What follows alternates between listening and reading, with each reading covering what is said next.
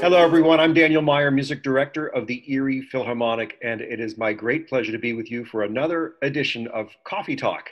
And it's our opportunity to get to talk about the people behind the music that we make here at the Erie Philharmonic. And I want to introduce you to our Executive Director, Steve Weiser, who's with us today, and also Dr. Gene Snyder, who is one of the foremost scholars of the life of Harry T. Burleigh, and baritone Eddie Pleasant, who is a wonderful vocalist and singer who has collaborated with the Erie Philharmonic on a number of occasions. And we were just saying before this that I've never actually had the chance to meet Eddie, so this is a good opportunity for me to get to know him a little bit better. Welcome, everybody. We're so glad you're here for Coffee Talk. This is a special time for us at the Philharmonic because, as you know, we've been recording our concerts and we've been broadcasting them on WQLN PBS, rather than holding live concerts in the Warner Theater, which is our regular home. And I thought this might be a good opportunity for us to record and to investigate some music that we wouldn't potentially actually perform on our main stage series at the Warner. And this upcoming concert is all about American music, music that was conceived of or written here in the United States, even if not all of the composers were American born. But perhaps the most important composer on this program coming up is an Erie native, and of course that's the great Harry T. Burleigh. And I thought we might start with you, Gene. I know you have devoted a good portion of your scholarly life anyway to the life of this amazing man and this amazing musician. Can you give us a little background about Harry, particularly just the very beginnings and his life here in Erie, PA? Right. Burleigh was a third generation free man. His grandfather purchased his freedom in 1832. And then after he met his wife in near Ithaca, New York, came to Erie in 1838, where Burleigh's mother was born. Well, actually, she was born in New York, but soon after that, they moved to Erie. Burleigh was the third son of his parents. Henry Thacker Burleigh was his father, who was a Civil War Navy veteran. And Burleigh's mother had studied at Avery College in Pittsburgh, graduated as a teenager in 1855, and she gave an essay in French at her graduation. She was very well, that was a classical curriculum. She was very well trained. And so Burleigh grew up in a home that really valued education and that was very musical. Burleigh's father died when he was only 7 years old, but she married another Civil War veteran, John Elmendorf, several years later. And the stories that Burleigh told of singing with his mother as she worked and his stepfather, they would all sing together at their work. Burleigh became known as a singer when he was still in high school.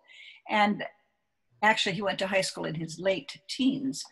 And by the time, before he left Erie at the age of 25, he was singing all over Erie. He was well known, singing with the best classical singers in town, and singing in Cleveland and Buffalo and other places. And the list, I was just looking through the list of churches and civic events where he sang before he left.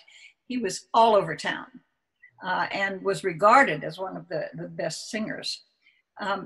In January of 1892, he went to New York City to audition for a scholarship for the artists course at the National Conservatory of Music. Now, there were several courses. This one was to prepare professional musicians to have a career in music. He didn't quite make it in his first audition, but the registrar, Frances McDowell, the mother of the composer Edward McDowell, was the registrar, and it was she who gave him the word that he hadn't quite passed.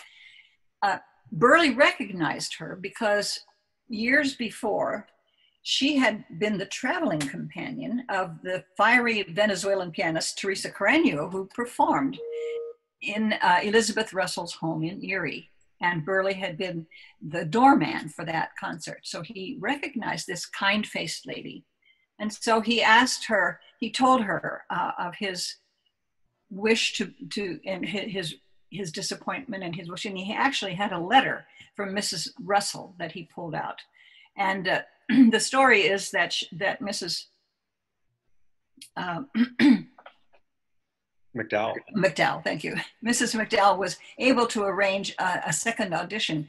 Actually, probably one reason he didn't quite make it the first time is that on that audition committee was Rafael Josephi, the Hungarian pianist, a friend of Liszt, whom he had stood outside the window to hear play before. Imagine singing. I mean, he was well known, and he was not an amateur performer, but to sing before Rafael Josephi.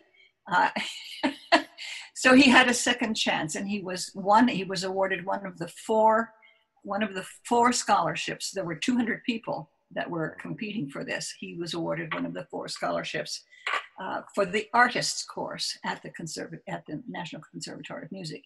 Now, and Jean, in terms of the status of the National Conservatory, was this kind of a precursor to the Juilliard School, or where did that stand in terms of music education in the United States at the time? It actually was in the forefront, but it did not become. It was actually Frank. Sorry, my brain is letting me down. Frank Damrosch's musical institute that became Juilliard, but the National Conservatory lasted into the 1930s, and the curriculum actually set a model. For example, everyone had to learn solfege. It was a liberal arts college. They had to study history of music. Everybody, especially the performers. So it actually set a pattern that became standard for music conservatories later on. It actually began because Jeanette Thurber thought that she had studied at the Paris Conservatory, and she knew that in Paris, in France, any student who was gifted could study whether they could pay or not, and she thought that should happen in the United States, and that American musicians should not have to go to Europe to learn to get the best music education. But she wanted an opera company, and she founded an opera company, which was very successful, but could not be sustained financially. And they had a very successful first tour, but it was very expensive, and they went broke in their second year in 1886. So it became a music conservatory, which had several different tracks, including a track for amateurs who just wanted to learn about music and become educated audience and supporters, which is a great idea, I think. And we need that. We need that. There's no point in performing all this beautiful music if there's nobody out there listening to it. It's a market. It's its own ecosystem. Right. Right. Speaking of ecosystem, Eddie, tell us a little bit about your upbringing and your background. Do you remember a point at which you fell in love with singing classical music, or were you singing in church side by side, or where was that connection made between the repertoire that you sing now? Listen, I grew up in a musical family and a home filled with music, and to this day, it boggles my mind that people don't listen to all kinds of music as I did growing up. We had a piano in the house. Many homes had a piano. It was the entertainment center of the home. Mm-hmm. And I remember learning to play My Country 'Tis of Thee with this one finger. That was the Eddie technique. And my parents grew up listening to big band. I had older siblings that listened to Motown. But then there were those amazing broadcasts on the radio on Saturdays where there were symphonies and the Metropolitan Opera. And so I think early on I began to absorb all of these sounds, all of these musics, and everything connected with me. And to this day, it's all the same to me. I can be listening to Charlie Pride, if you know who he is. Sure. Johnny Cash and all of those people, but then turn around and listen to Luciano Pavarotti. You know, it was just all the same to me. One of my favorite memories is there was a lady down the street from us, across the street and several houses down, named Helen Sherrod. And she had this huge upright piano in her living room. And she had one of those louvered screen doors where you couldn't see in, but it was just a series of louvered, of louvers. And I remember going outside as a child and hearing her. She sang in the Baptist church, and I heard her singing, and I was just drawn to this sound, and my ears followed that sound over until I was looking at this huge speaker that seemed like a speaker. And obviously Helen was inside, and I would knock on the door and she would say, "Come on in, baby." And, and let me, allow me to watch her practice because, she loved when she was singing. My connection to this music is organic. As an African-American, I was taught these songs through the oral tradition. I remember my mother singing these songs, singing "Go Down Moses," singing "Follow the Drinking Gourd," singing "My Lord, What a Morning." That's how I learned those songs. And that's how those songs were passed. And thank goodness for Burleigh, who took it out of our oral tradition and preserved them by writing them down. And I think that's such an important point you make there, Eddie, because for a long time it was only existing in the oral tradition. Yes. And then it took someone like Burleigh to A, recognize their value historically and as literature, but B, to give them such an artful treatment. They're so beautifully rendered. I mean, volume full of spirituals that even I, as a boy, I remember when I was in high school, among my first voice lessons, I was assigned a Harry T. Burleigh spiritual arrangement. Yes. And what was it? What was the song? I honestly don't remember what the spiritual was, but I do remember the name Harry T. Burleigh, and I was so excited once I learned that he was from Erie, because I finally made that connection. I didn't realize that he was famous, and it's incredibly important to American music history. Yes, I mean. One of the things that people don't realize is that Burleigh's first fame, beyond being a singer, was as an art song composer. And so he had published many, many art songs, and they were sung by an amazing roster of the most famous American and European recital and opera singers. And John McCormick was one of them. He sang at least 27 of Burleigh's art songs, and he premiered many of them. He was a good friend, and many of the other most famous opera and recital singers were singing his art songs. So when in the 1916-1917 recital season, he began publishing these art song arrangements of spirituals, they were ready for them. They couldn't, they immediately added them to their repertoire because they were already singing his art songs. Not all of them, and some of them didn't know he was Black and so they didn't want to sing them. but there were plenty who did, and so it's important to remember the art song tradition that Burleigh contributed to. He's the first African American composer to publish a substantial catalog of art songs that are really wonderful. So. And what an interesting time to be an educated Black person in the mid to late 19th century, on into the 20th century, when many people had a certain idea about people of color and what they could and could not do. Minstrelsy and all that good stuff. Yeah. Exactly. And you have these people that are breaking paradigms in people's expectations. Yet within the Black community, they're thinking, yes, of course I can do this math problem. Of course, I can figure out that tomatoes won't make you ill or kill you. Thank you, Dr. George Washington Carver. And that peanuts taste good. And you can rotate your crops. You can write an art song. So I'm sure, and it makes me wonder how they navigated that interesting world of the old versus the new. Yeah, that was my question. My next question is what kind of impact did this have, or what kind of roadblocks did Burleigh run into in trying to develop a career? Well, he was you know, actually his years at the conservatory, and we have to mention that Burleigh arrived in January, but in late September, the new director of the National Conservatory came, and his name was Antonin Dvorak. Jeanette Thurber persuaded Dvorak to come because she wanted American composers to understand how they could they could create American music, drawing on the folk music of America, which would be African American and Native American. And American composers had played around with that a little bit, but hadn't really taken it seriously.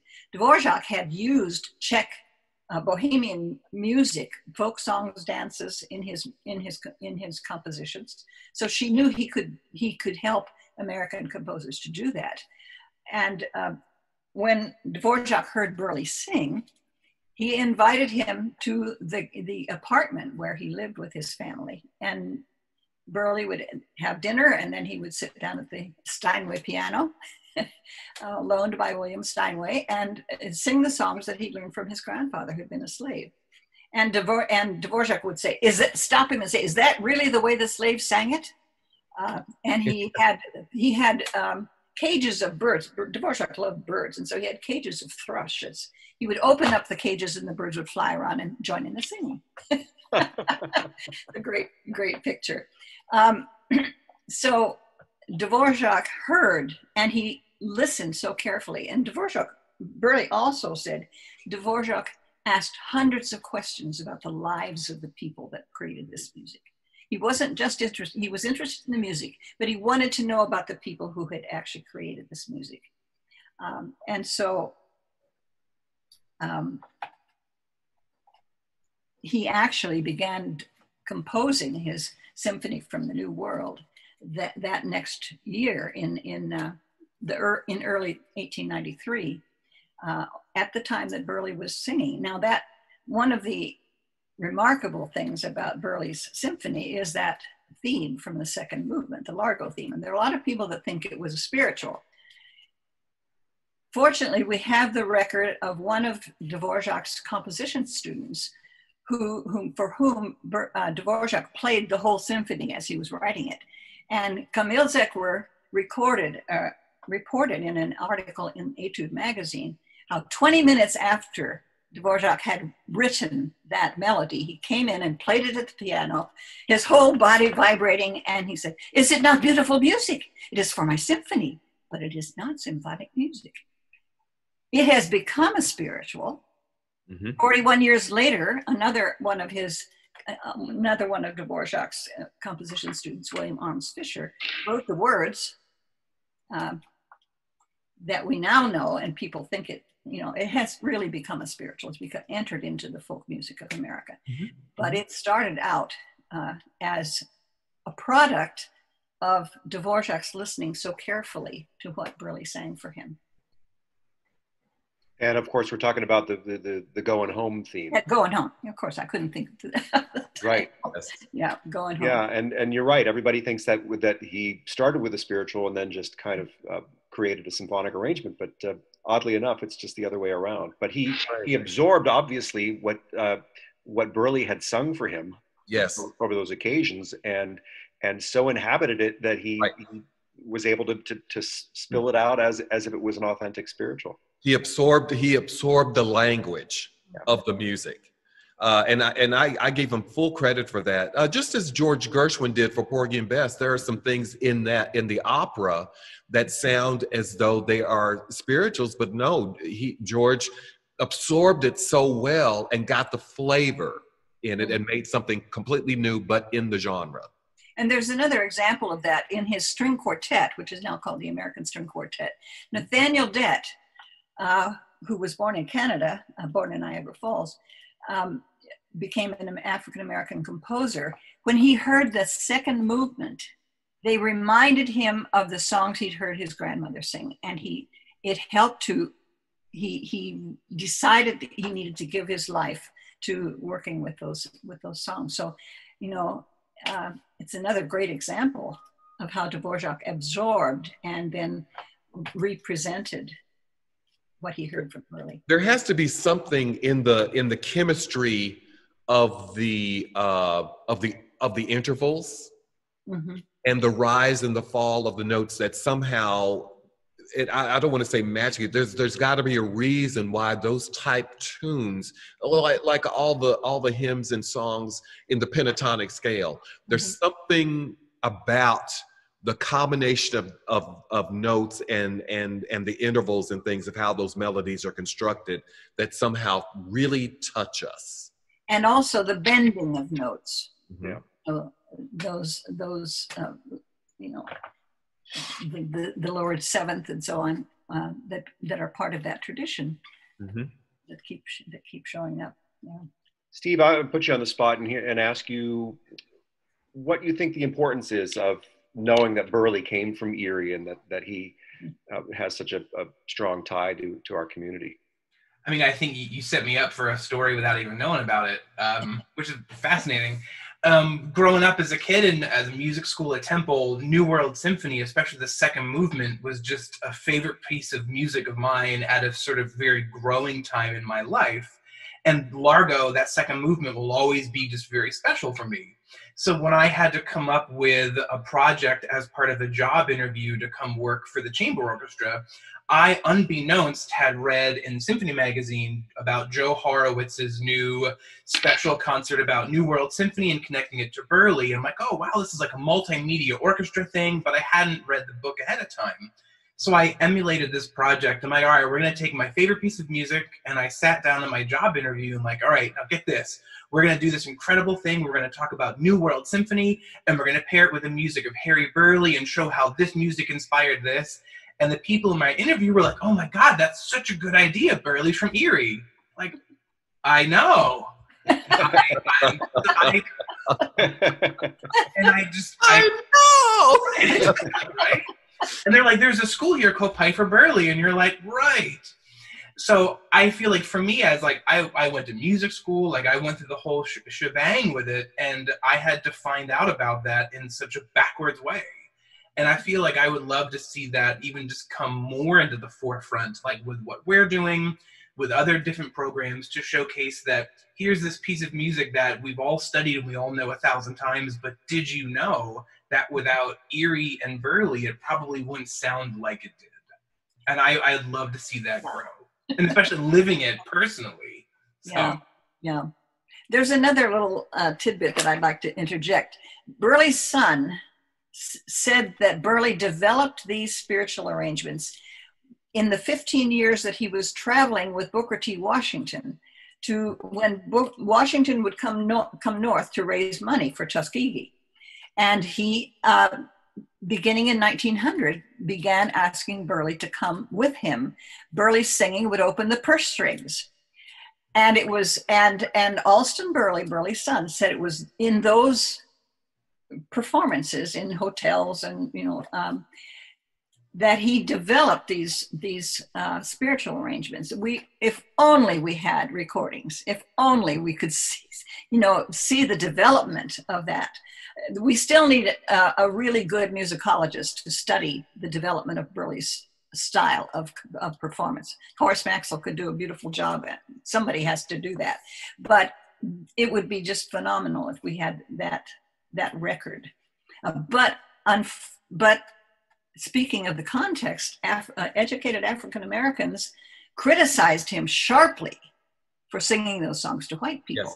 Yes. And there were several reasons for that. Some of them wanted to forget them because they were connected to slavery, but some of them also felt they were too precious to sing for the people who had enslaved them. Wow. So it's a complex story, but. And it took time to move away from that. Yeah. I collect hymnals, and one of my favorite hymnals is the 2 volumes of the African American Spirituals that was, I think, printed through the and in the preface it sort of stated that sort of that uncomfortable feeling and the complexity of the feelings of that music for Black people. I think time has helped us, and also the fact that we're, since we've gotten more distanced from that, now we can appreciate them for what they are and not have without all the baggage. But I still hear some African Americans feeling that way because they don't understand. Yes. They're really protest songs. They're really protest If songs. you don't understand that. That's right. I mean, I have, you know, I can quote some people who didn't want to hear it, who still don't want to hear about them. Right, They right. don't really understand them. But that's the very reason during the civil rights movement and even the current Black Lives Matter movement that we call on those weapons, if you will. Yes. Right. Because there's nothing like music that gets into the very psyche of the people. And and the spiritual isn't just something that emboldens the oppressed people, but it gets into the heart of the people who are in power as well. Yeah. Bernice Johnson Reagan's wonderful video, it's Bill Moyer's video. The songs are free. I wish we could get it on a DVD. It's never been transferred to DVD, but it's powerful in speaking about that, particularly in speaking about the importance during the civil rights movement. And Bernice Johnson Reagan was very much a part of that. Yes. Yeah. I think that would be such an important thing to impart on young people too, and developing musicians and just students studying history, American history, to learn that this music has a reason for its existence and its reason for its development and its reason, frankly, for Burleigh wanting to encapsulate as artistic a rendering as he could come up with of these. He wanted other people who weren't African Americans to be able to sing them. Right. And at that time, the only people who could really perform them as, you know, as they were in the oral tradition were people who were African Americans. Right. So that leads us to our program here with the Erie Philharmonic. And what I decided to do is select 3 of my favorites and put them together as a suite. And since we're in the middle of COVID, unfortunately, we weren't able to engage a singer to sing on the same stage as the musicians, which just kills me. But we tried the next best thing, which was to come up with a string arrangement of the original Harry T. Burleigh arrangements that he made for solo piano and for solo singer. And the 3 that I chose were Wade in the Water, Deep River, and Ride on King Jesus. And Eddie, would you mind just giving us a little flavor of these just so that people understand kind of the inflection and the beauty that's built into these? Wade in the water, wade in the water, children, wade in the water. God's gonna trouble the water. See that man all dressed in red. God's gonna trouble the water. It looks like the folks that Moses led. God's gonna trouble the water. You gotta wade in the water. Wade in the water, children, wade in the water. God's gonna trouble the water. Love it. That's wonderful. And Burleigh's arrangement really capitalizes on that syncopation. Bum, bum, bum, bum, bum. And you hear, dun, you hear this almost motoric rhythm in the piano beneath it. It really gives us this nice forward propulsion through the whole thing. Right, and that determination. Yeah, exactly. Exactly. The next is probably a classic that many people know and don't even realize that maybe it's a spiritual, Deep River. Deep river, my home is over Jordan. Deep river, Lord, I want to cross over into campground.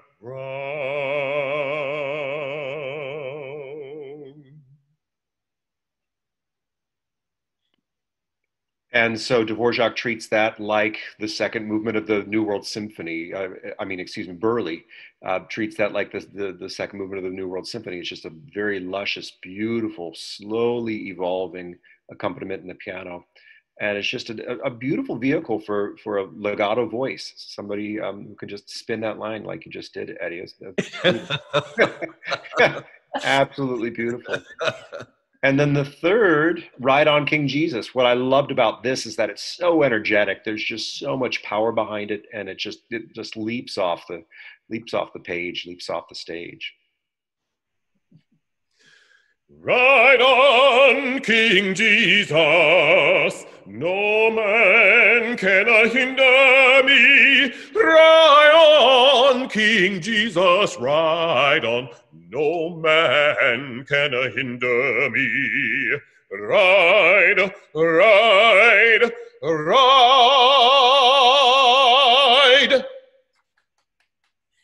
Bravo. Beautiful, beautiful. See, now, if I really had my druthers, I would have you sing them first and then sing with the orchestra and then do them again, just get them embedded in everyone's consciousness. I think this is such an important American literature, musical literature that everybody should know, should have some experience with, and frankly, should be able to sing. And I'm grateful that it's kind of seeped into Christian hymnals over the decades, and I hope that we just play a small part in preserving this incredible musical tradition and historical tradition. And Jean, I love what you brought up about them being protest songs, about them being truly works of art in and of themselves, and through this oral tradition that's passed over. And then, in one moment of time, Harry T. Burleigh from Erie, Pennsylvania, decided, I really need to turn these into art songs. I need to find some way to create another version of these artifacts so that they can exist and live in the realm that Schubert lives in and Beethoven lives in and all the great lead composers do. Yeah. And we don't know whether he would have fully understood that, but Dvorak said, give those melodies to the world. And that became a mandate for him, and he did that. You referenced the James Weldon and J. Rosamond Johnson, the Book of American Negro Spirituals.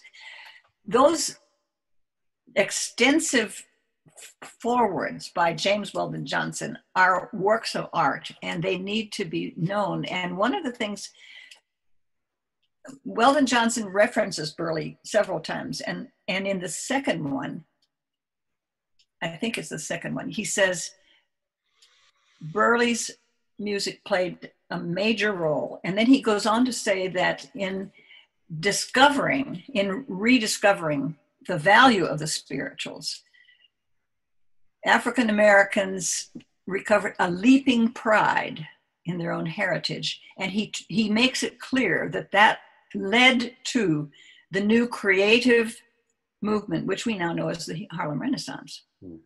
Burleigh played a major role in helping people understand the value of their own tradition. Now, by the Harlem Renaissance, there were people that were criticizing Burleigh for taking them too far from their oral tradition. But the path is still very clear.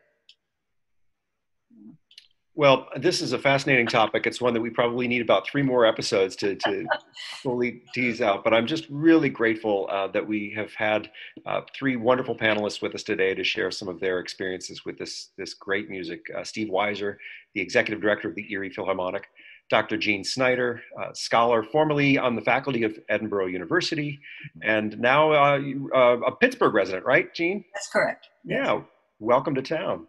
And actually, I've lived in Pittsburgh since 1984. Well, there you go. You should be welcoming me then, because I haven't. Well, I'm happy to know you're here. And then, of course, Eddie Pleasant. Oh, what an absolute joy to get a chance to meet you and get to hear you sing. And I hope it's not long where we can just get together and share music together in person. Yeah. Right. So cheers to you all. And if you want to learn more about Harry T. Burleigh, extraordinary American composer and performer, please check out Dr. Jean Snyder's. She wrote the book on Harry T. Burleigh. I have an autographed copy. Yeah, well, you should have. There you go. It is the definitive biography of Harry T. Burleigh, and of course talks about his years here in Erie, and then of course talks about all the great things that he did in New York City. And just tell us very briefly, Gene, what was it like at the end of his life? I know that so many people knew who he was and revered him. Tell us a little bit about that and how he was celebrated. Well, many people don't realize the significance of his work as an editor at the Ricordi Music Publishing Company, which was based in Milan, Italy. It was Puccini and Verdi's publisher. Burleigh worked in the New York office and was a music editor.